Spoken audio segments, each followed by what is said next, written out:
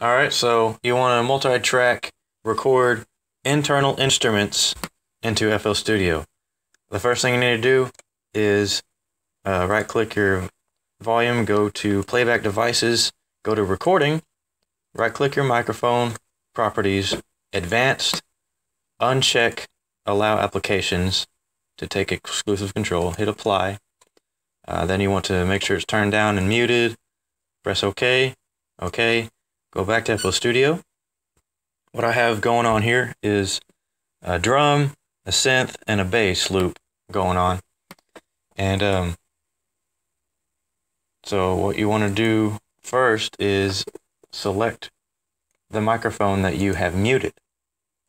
If you have multiple inputs, make sure you do not choose an input that is actually transmitting audio, or that audio will become background noise integrated into the wave recording of your internal instrument track. So the next thing you do, you double right click the ARM disk recording button of each track, name it whatever you want.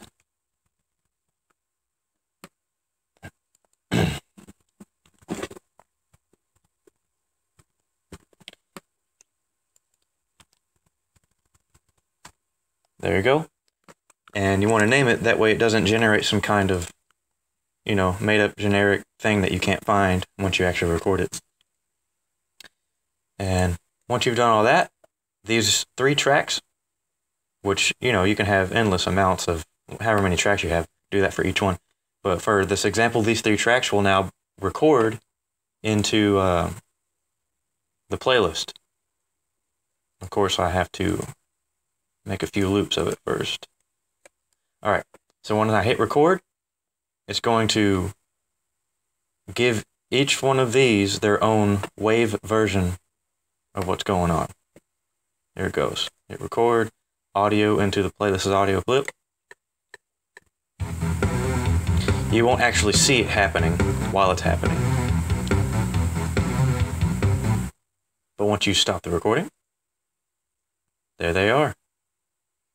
You can see a little bit that the drum track is clipping, so you want to make sure they're turned down a little bit more on the faders before you do this, because you want to have some headroom to work with for equalizing and other processing. But that's basically it. Once you do that, you can make any of the changes you want, and then you won't need your patterns anymore, and you're good to go. Hope this